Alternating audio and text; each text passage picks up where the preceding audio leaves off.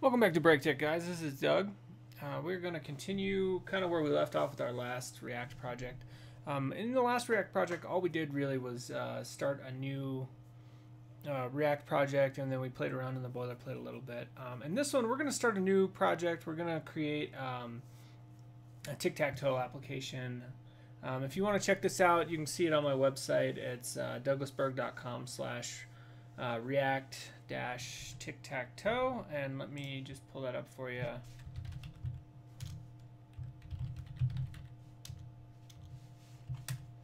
So this is the final result. I called it ugly tic-tac-toe. I didn't put much time into the styling, and that's something you can certainly do if you feel like you want to.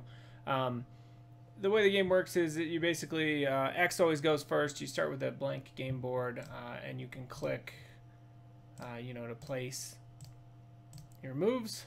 And if one player or the other wins, let's see, X's turn. One player or the other wins, you get a game over message, and then you can reset the board and play again if you want to. There's no AI or anything like that, although if you check out my blog, also at douglasberg.com, you'll see that I am in the process of implementing an AI for it, and it's actually probably going to end up being a video series because it's been a lot more fun than I thought it was going to be. But this is what we're building in this project. So first things first, we need to start a new project using the create React app command line interface. So you can just open up your command line of choice. I use git bash on my Windows machine. Go ahead and navigate to wherever you keep your projects. For me, I just have a folder on the desktop, and all I've done here is change directories into that folder. And then we can just go ahead and create React app, and we'll call it Tic-Tac-Toe. Give that just a minute to create our scaffolding, and then we'll add the project. All right, welcome back. We have completed the scaffolding of our project. The tool has done its job, so now all we need to do is add that project folder into Atom. And for me, it's in Web Projects Tic-Tac-Toe. So just add that whole folder and get rid of this blank document that I have here. And then in order to start serving the development server so that we can actually work on this project and see what's going on, we'll just type npm start. I'm sorry, we'll need to move into that directory.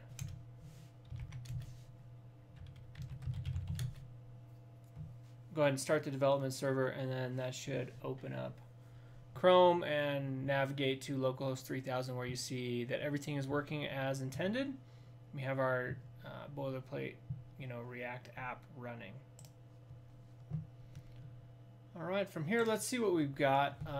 We've got index.js, which is the entry point for our project, and this, we really don't need to change anything on this file. This is pretty much standard across the board. This is the first file that's loaded by our index.html, and then everything else will be loaded from that. Yeah, so index.js is our entry point, and then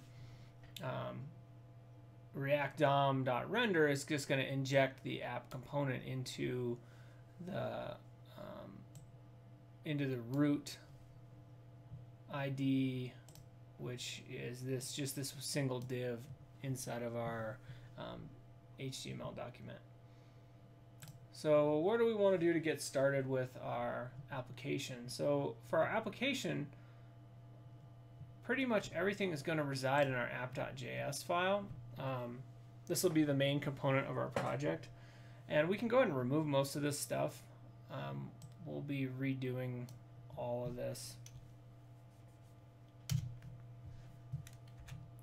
So the scaffold you start with here, we're using React and component, and if you haven't seen this syntax before, the curly braces with the component inside is the same thing as saying, rather than using component by itself, we're just specifying that we want it explicitly to be imported and to be basically its own thing, rather than being, a React dot component, which would give us the same result.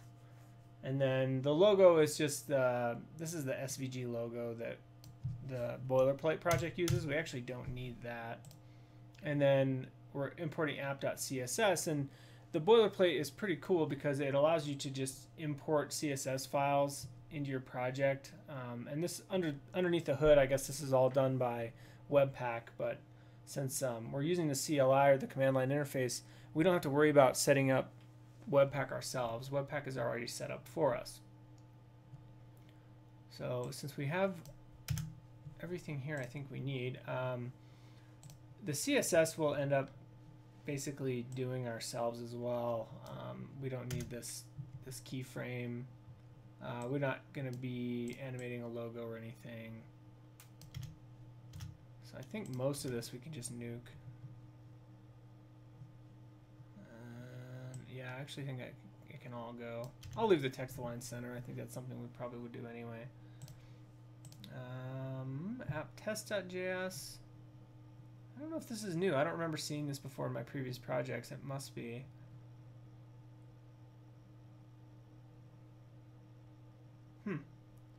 I'm not sure actually what this file does. I'll have to look into that.